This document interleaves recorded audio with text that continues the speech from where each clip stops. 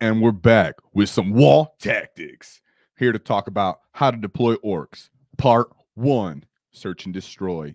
This is going to be the first part in what we hope to be a successful series. So let us know what you think. Tell us how we can improve. We're going to be using pictures to give actual examples as well as our typical presentation.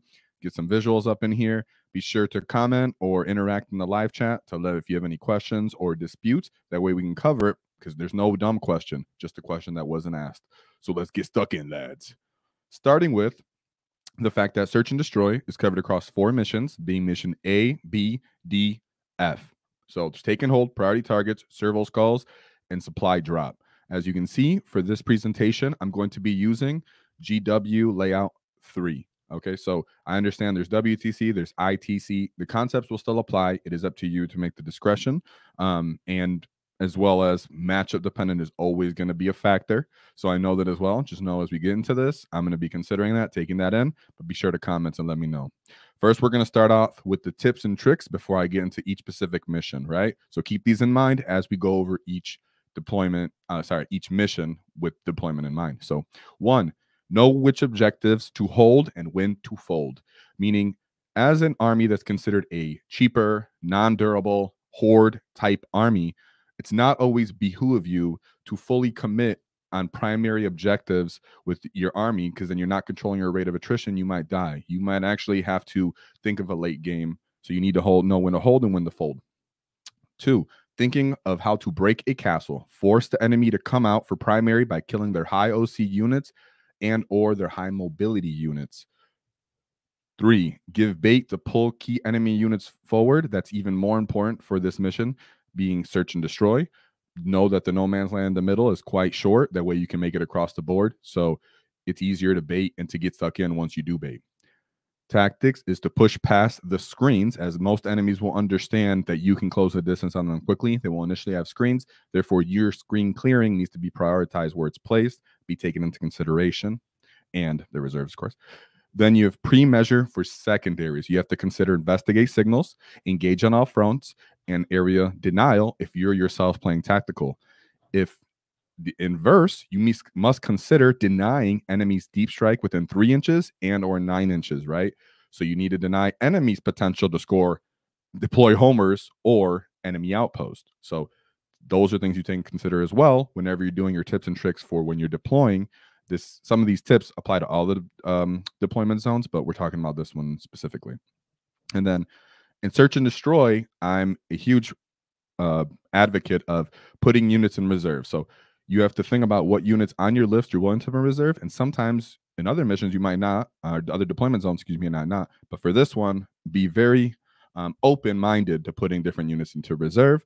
That way you have more assured board positioning, denying the enemy scoring potential on secondaries, and you have the ability to maintain and keep pressure, right, without just putting everything in the open and possibly getting shot up. So let's get into what I mean by turn 1 secondaries, engage on all fronts, investigate signals, and area denial, right? This is visuals. If you're a newer player, I'm going to actually show this to you and exactly what I mean. So and engage on all fronts. For the bottom left picture, as you can see, I have a truck. I have grots that are blue base colored. The yellow bar is my deployment line. What I've done is I've measured that they can actually make it to the opposite corner of the table utilizing their full movement. They move 6 inches. So I was sure to only measure them, be stacked up in the row, so they're only 3 inches deep. You should be able to make it to one of the corners just based off that, knowing you can move forward and engage. In investigate signals, for the bottom right one, I'm measuring the corner of the table. Grots can move 6 inches. You need to be within 9 inches. So I've done a 15-inch right there. So the grots can freely, if I have to, move back, do investigate signals if I draw that turn 1. And then on the top right, I position Mazrog for area denial. He's a great area denial target because he's very hard to kill. He's dual purpose as acting as bait sometimes, and it will cause the enemy to commit. So very much in favor of these is exactly what I mean, as in you should be pre-measuring this yourself as the player. And as you get through games, you'll understand when to do this and what questions to ask.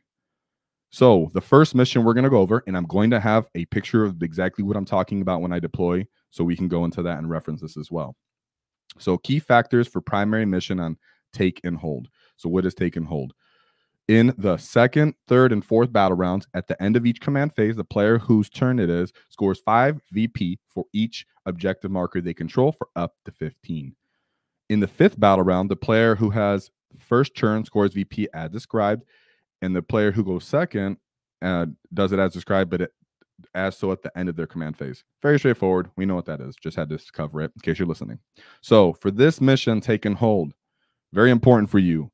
Do not overcommit. This is a mission that is a controlled rate of attrition mission because it is very likely, for point 2, a late game comeback. It is very hard to stop the enemy from just sitting back in, let's say, a castling army or an army that's very elite to just go, hey, I'm going to stay on my home field objective and I'm going to reach out and tag one of the objectives. They can do that for 2 turns as you've overcommitted and said, I'm going to stand in the middle. I'm going to stand in those another primary objective. I'm holding 3. Haha. Remember what I said at the beginning of the presentation. Orcs are considered a horde, cheap, non-durable army as a whole, meaning that it's not behoove you to try to hold objectives early in most cases. On a take and hold mission, because the enemy can actually push you right off that, clean you right up, and then come in for turn 3, 4, 5 and score 15s, still maxing out primary, boom, you're hurt. Third point is this is a very balanced mission, right? It's chilling rain, don't have to take a lot of other things into consideration, pretty straightforward, right? Which is good for us because we love a straightforward game, and it's a small no man's land, meaning we can get stuck in much easier and much quicker. Point 4, deny enemy low commitment primaries. What I mean by that is if someone's deciding they're going to just go out, tag an objective, stay on their home field objectives, well, you can't really kill my rhino because you're not a shooting army, and you can't really kill it with your power claws, let's say on a biker unit because they don't punch hard enough. Well, in that case, you don't have to commit, let's say, a squig hog boy unit to go punch a little rhino, right? You don't necessarily have to throw a beast boss and squigs or all the way up the field and attempt a 9-inch charge and hope you make it, and that's your whole game plan. What you can really do is say, I'm going to use my Death Killer War Trike, my commandos, a basic truck that's already had units disembark and staged to go up and tag an objective. Even if you don't out OC the enemy unit, just tying him means you denied him. Didn't even have to kill him, right? A lot of people tend to forget this as new orc players. Yes, we like to get stuck in. Yes, we like to kill. But when you're being cunning, understand that an overcommitment is not always behoove you. And if the enemy is undercommitting, it's good of you to undercommit as well if that's not your, we'll say, the side of the table that you're going to commit to overthrowing, right? Or oversaturating. Therefore, just tag it. Let them know, hey, I'm here. You're not scoring primary that turn. Oops, right? And that's really good when people have, let's say, rhinos. They have a couple scouts, stuff like that. So enemy infiltrators really help with that too. And then for this mission, scoring secondary is very important because of what we discussed on point 2, that primary is very easy to sit back and get while the enemy tries to tag you out and kill you down, right? So you need to think, I must score my secondaries. So you understanding your matchup, who you're going into, do I take tactical? Do I take fixed? Do I need to pressure? Do I need to sit back? And then, like I said before, in this mission specifically, reserves are very useful as well because the enemy is going to most likely not be super committal. So you're going to be able to come in off the sides of the table with your reserves, grots, flash kits, storm boys, whatever it is in your commitment. So in this mission, reserves are very, very useful, and I do like to do it. Now, let me give you an example of Mission A Layout 3. So this is, I have a rough Tyranid army put up. I don't have all the most meta Tyranid armies, but units. But as you can see, I've placed a Haro specs near objective 1. That would be considered a low commitment for the cost of that unit of a Tyranid player, right? So only like about 125 points. We have what you would call the Trigon in the middle, or that big old boy, whatever he's called. You could pretend that's an enemy Land Raider, Redeemer, something like that. There's the Maliceptor, and then you have the Carnifex, Doc Effects at the bottom, or Screamer Killer. That's another low commitment / aggressive enemy unit they're going to do. As you can see what I did in my deployment zone, though, I have the Trike sitting by objective 5. This would be considered my low commitment triangle or point of the table, where I don't necessarily want to keep and hold objective 5 here. What I'm really looking to do is move the battle wagon up towards objective 1, 3. I have Maz there as bait for 3. If I have to go towards forward, I still left the marker there so you can see that's still good for area denial. And I have Gaz positioned in the middle. Where you place Makari when you're deploying Gaz is very important as well, because that is most likely going to be your committal size so you can enjoy the 12-inch aura. Okay. Battle Wagon, if the enemy cannot pop you, go ahead and place it right on the line. If he can pop you, just keep aware that you need to be able to disembark freely and cleanly. If the enemy is going to choose to take a firing lane, run down the angle and shoot your truck, shoot your trikes, you must have follow-up units that can follow and tag the objectives. That's why there's a biker there, the bikers and the trucks there on the north side of the table. You by objective 1, you see I have grots that are moving up the table. You could disembark the truck that is there, which in this case I have a war boss there. That's my war boss truck. In that case, you can drop the war boss and the knobs right there behind this objective. They're safe. Use the grots to run up the table, either run into that terrain, or the truck to advance and start taking up that board space, knowing that the enemy most likely will not get lines of fire there, but you could stop their reserves from coming in. So in this case, of course, different matches are subject to change on this, but this is a very safe general deployment here. What you could do as well, that unit of blue grots that's at the top, you can reserve them. The flash kits, very good for reserving in this as well. And in other deployments, I'll show you if you have to deny 3-inch deep strikes, 9-inch deep strikes, and such, what I do with my grots. But this was a very straightforward general deployment here. Is it subject to change? Of course it is. We're all different war bosses, but that goes on the mission. So going into the next mission, I want to talk about priority targets. It says in the 2nd, 3rd, 4th, and it does say the 5th, but in this card it was outdated, so I gave it a little edit. At the end of each player's command phase, the player whose turn it is scoring 5 VP for each objective marker they control, up to 10 per turn, not 15. But the reason for that is you score 5, up to 5 battle round 5, but at the end of the battle, you also score again. So it goes, each player scores 5 VP for objective markers they control at the end of the battle for up to 15 VP. This is similar to how we spoke about on take and hold, where the enemy can hold and start scoring 10, 10, 10, right? So in this objective mission, the secondary part of this mission is 6 objectives as well. So this splits up into 6 objectives mission. Therefore, I suggest, of course, matchup matters, full commitment to get in the enemy's deployment zone, but also to gain board control. This is what I would consider a hammer anvil tactic in my head, right? We all know about World War I, and World War II, and people spoke about the Blitz and how people considered a hammer and an anvil, where the Blitz Union units were summarizing this. Made it up one side through I'm having a brain fart. Regardless, sorry, I shouldn't have referenced that. Point is, you want to be able to push through one side of the table and hold on the other side of the table. Something like trikes, Maz, trucks, wagons to hold, while the rest of your units that are killy, knobs, gas, squig hog boys push into the enemy deployment zone. What I mean by max, and then for my second point, max primary is almost guaranteed because there is 6 objectives on this mission and you get 5 for each, and you're only going to score 10 anyways. Very, very unlikely that the enemy or you will or should hold 3 objectives each turn. What you're going to do is go, I'm going to hold this one for 10 and this one for 10, and I'm good. Hold, try to kill you. That's why I very much consider the first point, you must full commit, full send, go get them, because if you let them sit back and shoot you, trickle your army down, not engage with your wall turn, because the wall turn is very important, then they can actually trickle out the points and make a comeback on you from that. So third point, kill enemy scoring units, right? If they are not giving you bait because they only have to score 10, it's not committal. It is behoove you as the orc player to go, hey, my trading units, my low investment units, maybe a 5-man unit of knobs with the war boss, need to go out there and start killing his low cost units and killing his secondary scoring units. That way he has to come out and play the primary game. He has to come out and use some of his more valuable units to play the secondary game as well.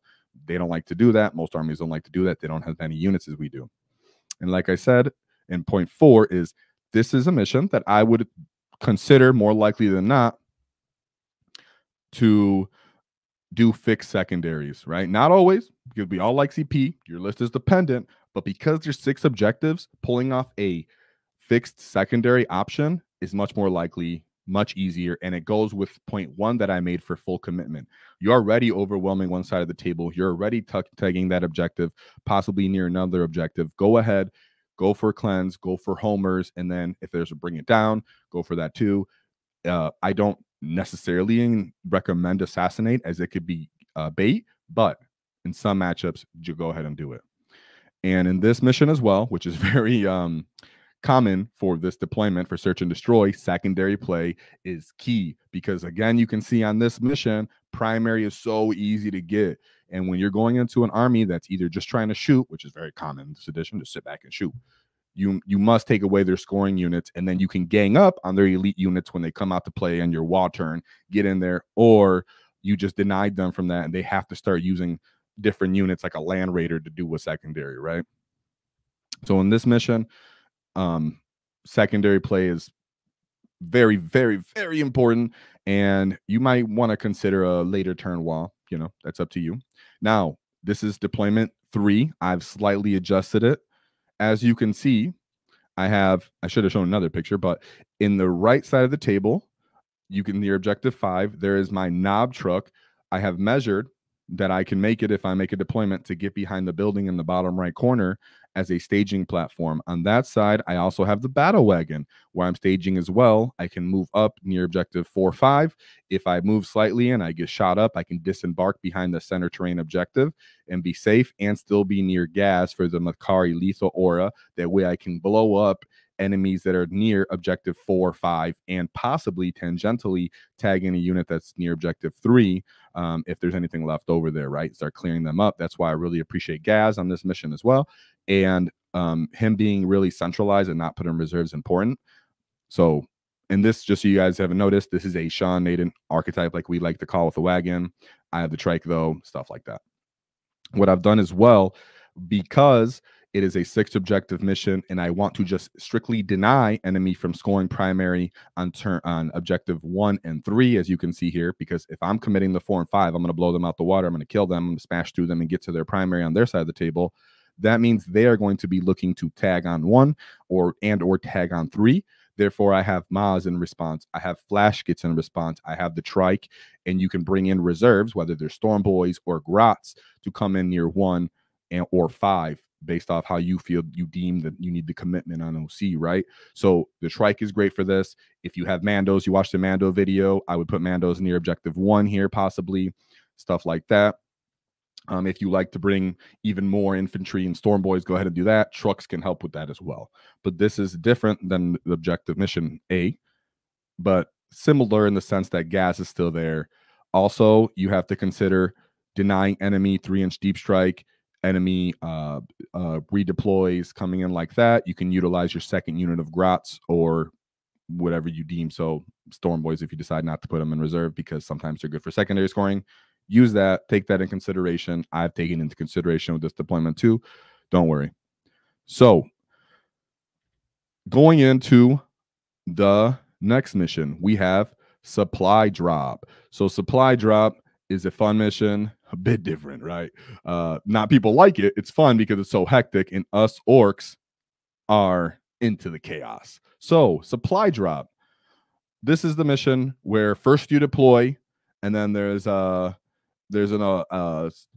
alpha and an omega objective, right? You don't know what this is going to be when you start deploying. So this is sometimes a very high risk, high reward type of thing, where some people will go, I'm just going to full commit to that objective, and if I get it as my omega, I win. That is actually a tactic, right? If you're going up against a hard army, understand that just fully deploying and sometimes hoping that you get omega might end work. Do I suggest it all the time? No, that's something you get through repetitions and understanding when to call it. So in the second and third battle round, at the end of each command phase, the player whose turn it is scores 5 EP for each objective marker they control no man's land.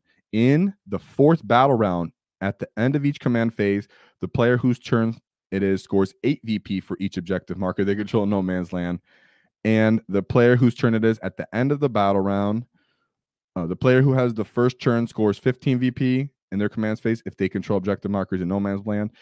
The player who has second turn scores 15 VP at the end of their turn if they subject in no man's land. That's because in this objective, alpha will be disappearing, right?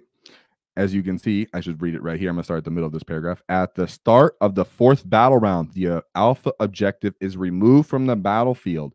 And at the start of the fifth battle round, all objective markers in no man's land, a part of no man's land, a part of Omegas are also removed. That means 2 of the objectives are going to be gone. So let's go into point 1. Focus on Omega. Of course, it is going to be a bit tricky because you are deploying prior to rolling out what these are. Yes, I've seen people do this wrong and forget this. Be sure to do this correctly. It is vital. It makes the mission much more difficult, but it is how you must play. So what I mean by that is when I have gas and I find out where Omega is, best believe I'm going to start moving gas toward that direction, right? So 1, this is a late game mission.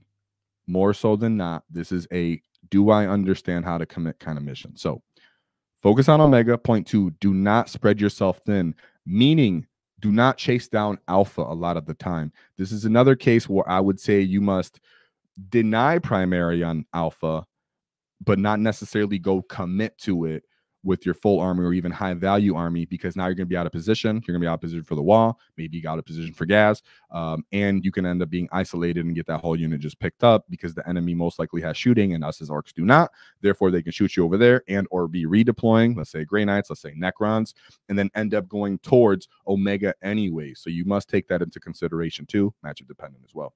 This is a typical low scoring primary mission because of that factor, because people know they're going to be disappearing and the points actually increase on what you gain as the mission goes on. This is very counterintuitive to Orc players, especially new Orc players. A lot of the time you want to run up, get stuck in, start crumping heads. This one is, hey man, if you start doing the wrong side of the table, someone could just, hey, I'm barely alive, but I took Omega, boom, I made up the difference in primary. You didn't score enough in secondary, you go home. And what I mean by my fourth, and like I said, this is possible turn 3 WAAAGH going into my 4th point. This is a turn where I have more times than not done a turn 3 WAAAGH instead, right? For the reasons I stated above. And last but not least, again, deny primary. Typically, you're going to be denying Alpha. And be prepared to stage. This is a cunning mission. This is a patient mission. This is a mission where we'll really test your generalship. So that's why this is important, that you understand when you have to roll out what's Alpha and Omega first. And you must understand, redeploy shenanigans. Where am I going where? What have I built into my list? Let's say you're going to an event, an RTT, a GT, where they're going to be running this mission. You might want to tech. Change that. You will want to tech into having pieces that can start to play this mission and or at least practice knowing how you're going to play this mission if you're going for, let's say, all truck spam or something, right? So there's a mission that is very much about cunning, very much about being patient, and very much about understanding the very high nuance there is to this scoring mission. So low scoring primary, but late game high scoring primary, and you must consistently score your secondaries on this mission. So let's look at an example. I again did end up using the first picture that I showed you before, but that's because this is a general understanding. There's a general deployment of how you would kind of do this. Like I said, you could take the second unit of Grots, put them in reserve, flash kits, put them in reserve. But this is for, you could say in this one, mission objective 5 ended up being the Alpha, right? Therefore, I'm going to send my trike over there as a low commitment, readjust my flash kits, which are next to the trike right there, and move towards objective 3. That way I can then turn 3, disembark, shoot, turn 2, maybe disembark, shoot the stuff that is moving towards 1 across the table or trying to stop me from moving across the table, right? So that's why flash kits there's still an okay place to put them if you're not choosing to put them in reserve. Maz and Gaz, I love to put them near the middle just because they feel so great when they're next to each other. One is the hammer and one is an anvil, my boys. I must stress this point. Yes, I know you're Gaz, one time, one shot, and Gron. You got lucky, because in reality, that's not his purpose. That's not his job necessarily. A lot of the time, he's to hold people or to bait people. Okay, so that's why he still ended up there. And let's say on this mission, Omega ended up being 1. That's very much so where you're going to start staging, getting ready, and prepare for the enemy to understand that they're going to commit to Omega 2. Okay, which is why you're setting up for a possible turn 3 WAAAGH. If they give you stuff, they're going to turn 2 off. Go ahead, get stuck in, right? But I'm being general here. I'm going to assume that you and your opponent are competent players and they understand how this mission's going. Never underestimate your opponent. Let them, assume that they understand how this mission is going to be played. They're not going to let you run them over. Sometimes that happens, though. So if it happens, take it, boys. So this mission, like I said before, very much nuanced. But a mission that is not as nuanced is the last, but certainly not least mission. Mission D, deploy servo skulls. And here I put casual, right? Casual. Okay, so this is a mission where not a lot of people run it competitively, but if you're trying to have fun, you're playing at your local games, if you're doing an escalation league, you're doing a crusade thing, you're likely to see this just because it's fun and it's unique, right? So let's talk about it. We're not going to spend too much time on it, but it's a very odd mission. So I'm going to point out a couple keys here, right? So just looking at this left side, one is push everything together, because you're going to be constantly moving these at the end of the turn, right? Not the end of at the end of each player's turn, you're able to push the objective. So I like to push these near each other. That way everything's close. I can start tagging them, maximize my OC as an orc player, and begin stuck in combat. Two is, like I brought up before, is objective is kicked at the end of the turn. Very, very odd how that works. Very much catches people off guard. A lot of time we're looking for command phase. A lot of time we're thinking it's our turn only. No. It's each turn, my gits. Each turn. That's hilarious and very awkward. Three, scored at the end of each player's turn, though, right? So you move it at the end of each turn, but you're scoring at the end of each player's turn. Not in the command phase. Just catches people off guard all the time. Four, possible utility in kicking the objectives away from no man's land to deny enemy secondaries. If they pull a secondary to, they're going to have to score in the sec. If they have to do it in the center, go ahead and kick that into the deployment zone and be like, whoop, well, I guess you're not scoring that, are you, buddy? So it's very odd. That's very much fun where you can think about kicking. Going into the fifth point, kick away from enemies hard to kill or high OC units. For example, a Narn Emissary. If you see him coming, you know he's going to get a 5-up Feel No Pain, and he's crazy OC from that. Go ahead and tag it, kick it away from him, use your units and your models to box it out, not allow him to actually get on that. It's very odd, very unique. This is what I call a casual mission, because the more that this edition has been going on, the less you've been seeing this mission be played. And so we'll see what ends up being with this mission in the future. But, you know, when you're doing Escalation League and you're playing everything, have fun. People call this soccer. You know, a lot of the time around here, we call it soccer. And so, yeah, very much cool. Now, that was my quick summary, summarization, you know, of these 4 missions that all go towards search and destroy, right? This is going to be a series. We're going to cover each deployment zone and each mission that actually applies directly to them. So if you want to see improvements, if you want more detail, if you want more or less pictures, be sure to let me know, because we're going to be improving on this. It was the first time. I like to actually, I don't want to be covering things as a general overview as much. I want us to be specific. We're a specific orc channel. Therefore, I want to, you know, adhere to your specific needs and talk to you guys about what you actually want to hear. So at this point, I'm going to actually look at the chats. That way, if you guys, if I miss something, if you guys want to dispute me on something or bring up a question or a point that maybe someone in the comment section is going to leave, go ahead and start writing it in chat right now. I'm going to interact with you guys, and you guys let me know. But of course, we always got to start with the whoa from my get Aaron. Let's go. And of course, hello to Hubert West. Welcome to becoming a member. You get welcome to the Great WAAAGH. Oh, and that being said, we have the Fighting Fedora. I haven't seen you in a while. You get. Thank you for the $10 super chat. War for the revolution. Right? I see that, which little your ground loving get.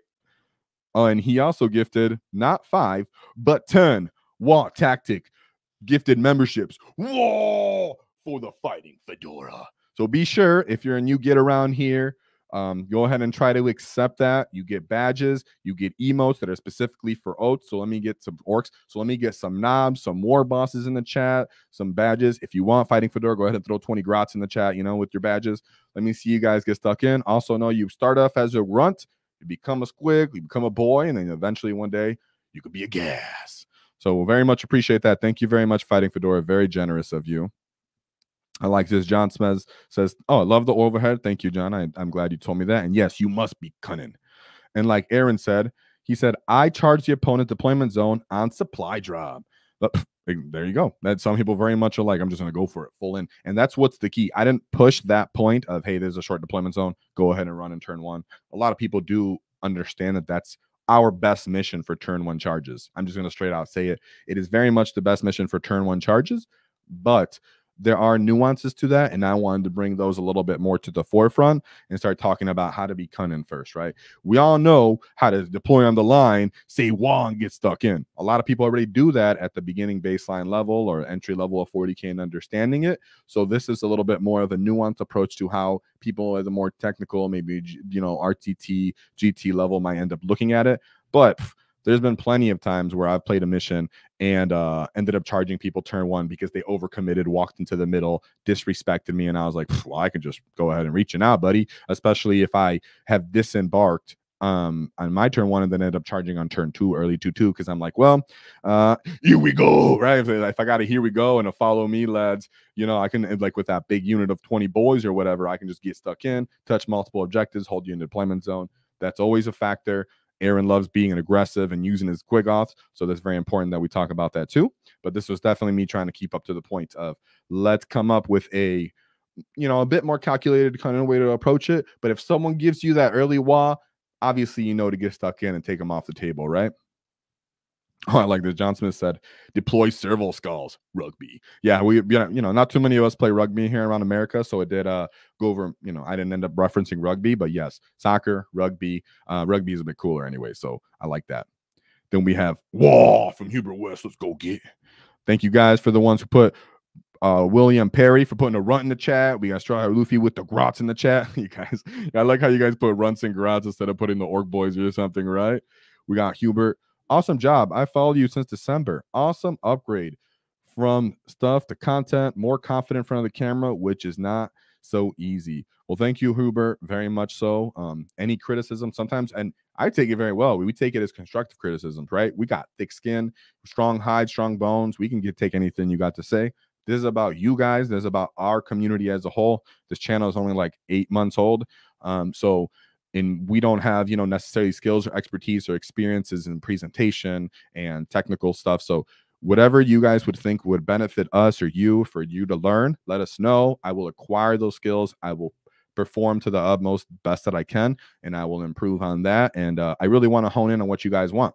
This is where this video idea even came from. Someone said, I want to hear more about orc deployment. There's a lot of videos about general deployment, and I almost went into just like one video about general orc deployment, and then I started talking to Chris Tag Lord, and he was going back and forth, and he's like, you should just make it very specific, cover each deployment and all the missions in there. That'd be more useful to your community. So I very much hope it is, and I hope you guys very much appreciate it. So thank you, Hubert, because I appreciate you letting me know. Thank you, Aaron, for the gases in chat. Whoa, let's go. So I very much hope that was a better presentation and gave you guys the information you wanted. Be sure to check out our Amazon affiliate plug, because we just got that, because you guys are so supportive. Know that we'll be at Adepticon next weekend. Therefore, if you see me, come run up on me and give me a hug. No, I'm just kidding. You don't got to hug me. But you come up in, be sure to come talk to me. I'm going to be there for open play, not doing the tournaments necessarily. So I'm actually there to talk to you guys. I'm very much there to play an open game with any of you guys. I'm going to bring a somewhat fluffy list, but I'm still going to try to crump you. So be sure to keep that. We have merch up now because of you gets as well. And we're not going to do our normal Wednesday or Friday presentation because we'll be at Adepticon for that. So be sure in this video to leave your comment. Let me know what you guys want to follow up. Of course, we're still going to have our part 2, 3, 4, 5 for this.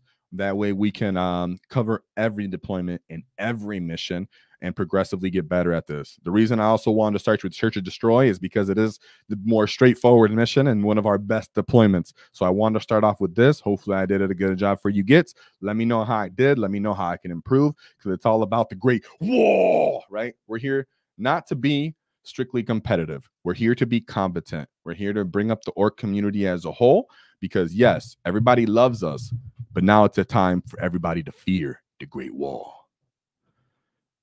And he says, and you rock. Thank you. You rock, Hubert. Thank you. This community rocks as a whole, dude. Orcs are like the dopest community that there is, right there alongside Aston Minotaur. Those guys are cute too. You know what I'm saying? Little Umis, a little soft, like a soft version of us, right? Shout out to Morty and Glory. And, very much appreciate you guys. This is all because of you. And I'm definitely going to be doing more of these any more of you guys want to hear about tactics, and the codex is going to come out, so we're definitely going to be covering the codex. We know that people are going to be, thank you, by the way, deployment will be helpful. Yeah. I know that when the codex drops, a bunch of different competitive channels are going to be like, this is the new high topic way. We're going to cover that too, but we're going to cover every detachment. I'm going to be immediately coming out the gate playing with anything that I find fun or interesting. I'm interested in walkers. I'm interested in the green tide. I'm interested in the speed wall. So as soon as GW gives us rules for that, even leaks for that, I will be covering that as well. And I'll be playing it against competitive lists, going to RTTs with everything, each detachment. So we'll have plenty of stuff to cover on that, plenty of our own anecdotes and our Wednesday streams to cover how everybody else in the community is doing. So the rise of the green tide is upon us, he gets. Don't worry about Tau. Don't worry about Dark Angels. Don't worry about none of them beakies, because it's about the wall. So we have, oh, Fedora, what would you say? The revolution will come for you last, Eddie. Okay, you can come for me last, but that might be the biggest problem for you, because then I'll be most ready, because I'm a cunning lad. Stoked for the codex. Dude, super stoked for the codex. Wolf, love these discussions. Thank you. I'm very excited. I appreciate that. This is what it's about, guys. This isn't necessarily me preaching at the community. This is a conversation with the community. That's why I do a presentation video like this, and then I go to the chats, because maybe I missed something. Maybe somebody makes a good point. Stuff like that. Maybe somebody has a question based off my presentation. This is why this is an open conversation. This is not a rant. This is not a preaching.